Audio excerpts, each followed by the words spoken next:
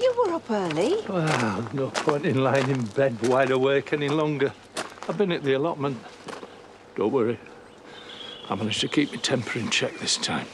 I'm glad to hear it. I hate to see you like that. Yeah, well, I wish I could say that with the last of it, that I've got it out of my system, but you might have to keep me on a tighter rein from now on. If that's what it takes.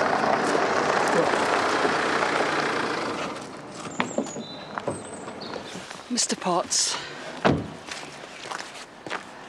we'd like you to accompany us to the station for another short interview. I see. Has there been a development then? Dear Stonehouse needs to talk with you again. He'll explain.